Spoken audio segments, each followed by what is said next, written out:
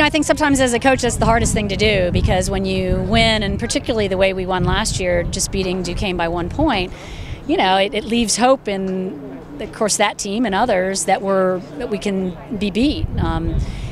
So defending a title is a difficult thing to do, and keeping your athletes kind of focused on what it takes to win again. And I think that's where our team did such a great job of that this season as well. We had some kind of hurdles thrown at us. We had some challenges with some injuries and people out, unexpected, and some were expected, people that we wouldn't have with us and with the team this season, and some that weren't.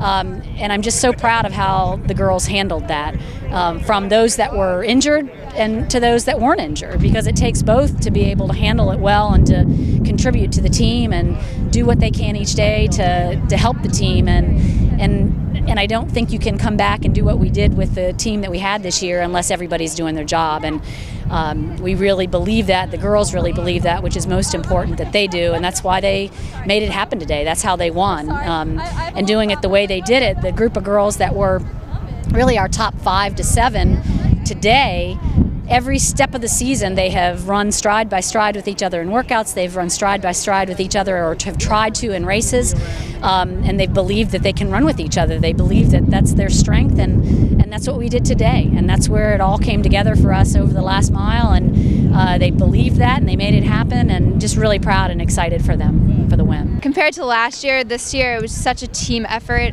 all around. We had a 5-second split between 1 and 5, which is unheard of, so it was just great for us to all come together and see our training that we've been doing all season just really come to a close of this meet and just pay off big time. I think it goes back to our training. Every single day of practice we're running as a pack.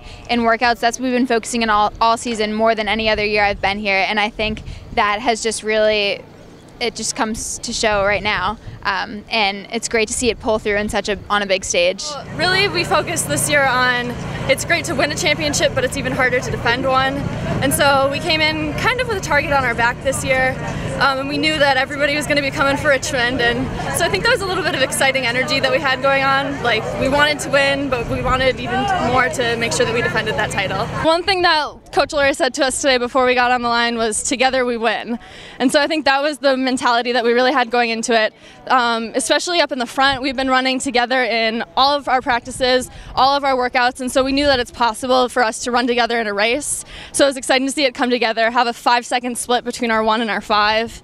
It was incredible. I think that really goes to show the depth that we have, and that we put 10 girls on the line today that were very different from the 10 girls we put on the line last year, and we still were able to come out here and get the job done. From the University of Richmond, Laurie Taylor.